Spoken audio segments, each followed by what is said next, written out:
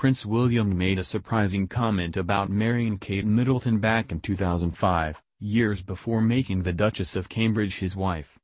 Prince William and Kate Middleton announced their engagement in 2010 after 8 years of on and off dating.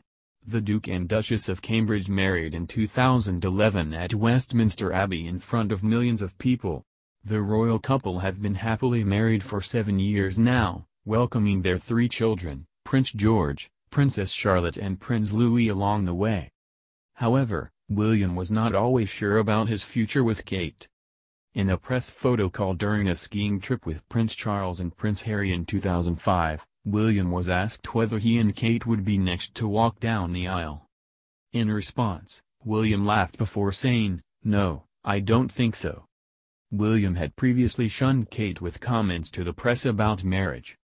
According to 2011 book The Making of a Royal Romance by Katie Nicholl, William once shunned any suggestion that he would marry his long-term girlfriend soon.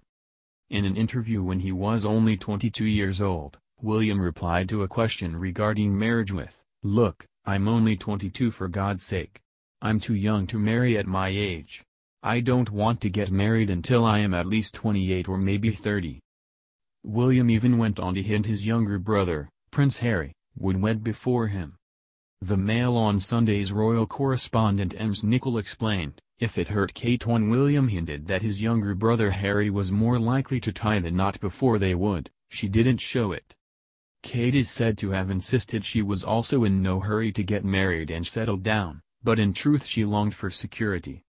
William is believed to have been very aware of the circumstances his father, Prince Charles, and his mother, the late Princess Diana, were in when they wed.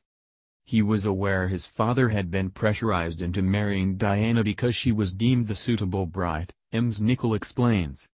He was reluctant to bow to similar pressure and vowed not to be hurried to the altar.